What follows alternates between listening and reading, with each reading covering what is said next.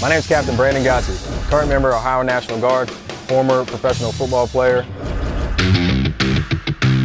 What we're going to demonstrate today is it's a military-inspired workout. It's called med ball squat to push-up smoker, basically.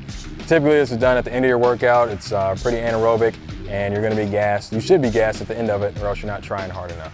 All right, so what Kevin's going to do, generally we use a 45 to 50 pound sandbag, but for the purposes of today's drill, we have a 15-pound medicine ball.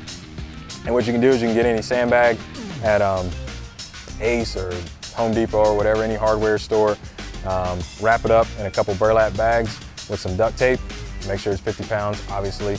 Wrap it a couple times to make sure it doesn't leak, and there you go. Now you have an improved weight that you can take with you wherever you go. You don't have to spend $100 on a medicine ball.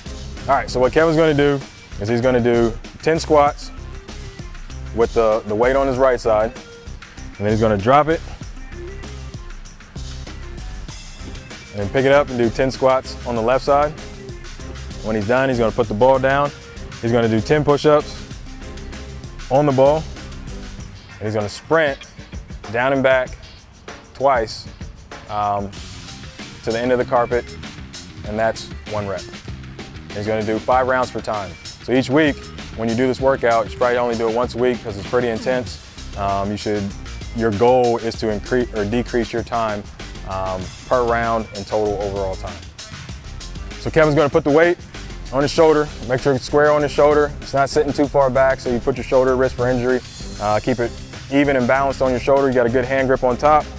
Squat down, keep your back straight, feet flat on the ground, knees behind your toes. He's going to bang out 10 reps. Now pick up the tempo, Kevin. We're wearing ourselves out here. This is the end of our workouts. We're going for time. You want to move expediently, increase your anaerobic capacity. Is that 10? Slam it down, clean it back up. He's going to do 10 on the opposite side. Make sure, especially when you're getting tired, you keep good form. You always have to focus on form. Think about form over weight and form over reps. The reps and the weight will come, but you always have to keep good form so not to get hurt. Post that thing down on the ground, keep your hands tight together. You're working your triceps and your chest. Touch your chest to the ball, touch your chest to the hands, keep your back straight, keep your abs tight, don't let your back sink and bow. And you're going to take off, sprint 40 yards, turn around, come back. That's 1 round. You're going to do 5 reps, 5 rounds, and your goal every week is to decrease the amount of time that it takes you to do the total workout. And once you do that, then you can talk about increasing the weight, you can talk about increasing the distance, and once that becomes too easy, just progressively build up to where you want to hit your goals in your specific end state, if you will.